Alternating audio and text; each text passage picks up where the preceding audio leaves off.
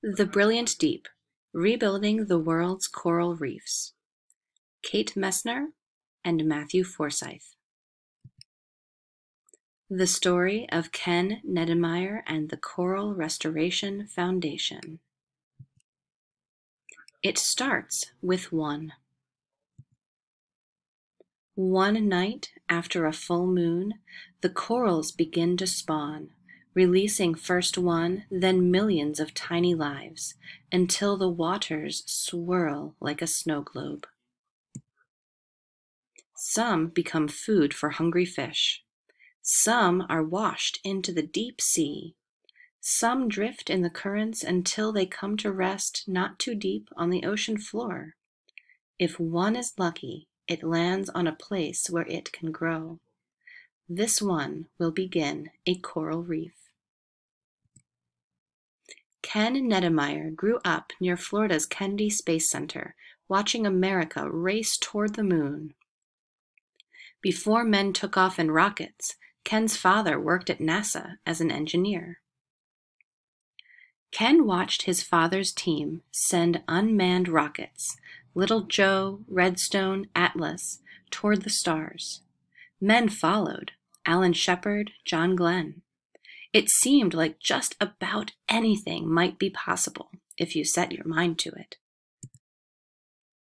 But Ken's dreams weren't in the stars. He loved the ocean. He watched TV shows about underwater explorer Jacques Cousteau. He visited the beach whenever he could, swimming far out to a world of angelfish and sea stars. The reefs of the Florida Keys teemed with life. They painted the ocean floor fire red and murky gold. How could the reefs grow so large? What made all the different colors and shapes? How could such tiny creatures build such elaborate homes of rock? Ken learned to scuba dive and began collecting fish to keep and study at home. At one point, he had 30 aquariums in his bedroom, all bursting with life. Ken's favorite place was always out on the reef, until things began to change. One summer, hotter than the rest, Ken noticed the corals were losing their color, and there weren't as many fish.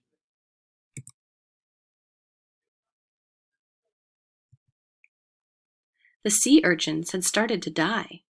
They are the gardeners of the reef, tiny groundskeepers who control the algae. But Ken didn't know that at the time. Even scientists didn't understand what an important role the sea urchins played until they were gone. Ken watched his favorite place in the world begin to fade away. The reefs were dying, and it seemed like there was nothing he could do to save them. But one day, that changed. Ken was all grown up, operating a live rock farm in the Florida Keys. Live rocks aren't really alive. They're rocks covered with algae, mollusks, sponges, and other invertebrates. They're used in saltwater aquariums as decoration and to filter waste from the water, turning poisons like ammonia and nitrates into harmless compounds. This makes the water safer and healthier for everything that lives in it. And growing them is really just a matter of patience, placing rows of bare rocks on the ocean floor and waiting for the marine life to move in. On one moonlit night, a nearby coral colony spawned, and a few of those delicate lives found their way to Ken's rocks. They grew into Staghorn Corals. Staghorn corals are protected, illegal to take from the ocean floor, but the law says if a coral colony grows on a live rock farm, the owner may keep it.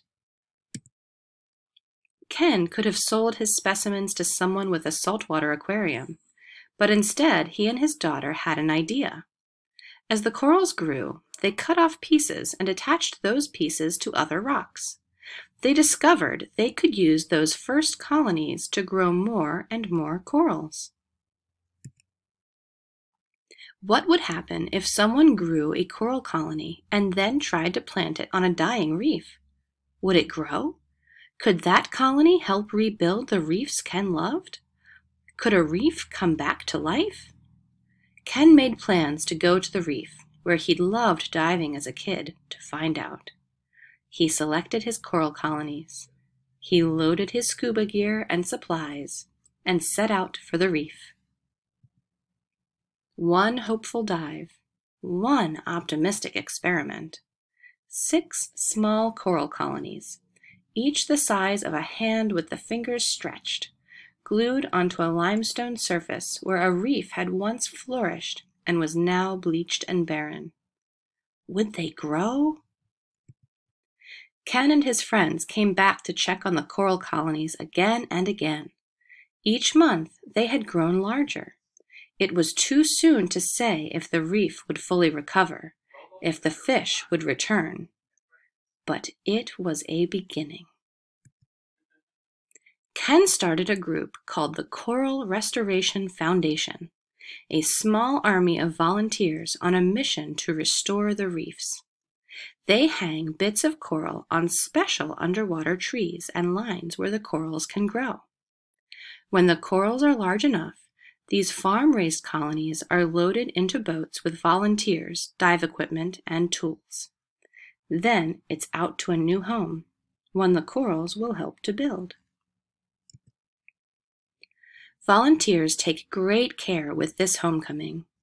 They search for just the right spot, a place where each coral colony can hold on once it's grown enough to attach to the reef on its own.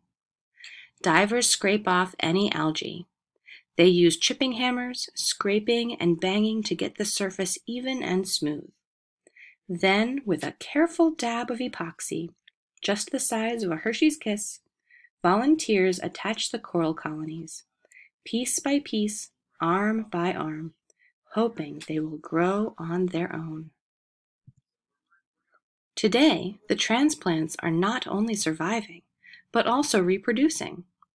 Ken's group has planted tens of thousands of coral colonies on reefs in the Florida Keys. And now he's working with other countries, teaching people how to grow corals of their own to save the reefs they love too. Tonight, the moon will be full and bright. The corals may spawn, and if one tiny life lands in just the right spot, another new colony will grow, and then another, and another, and another. It starts with one.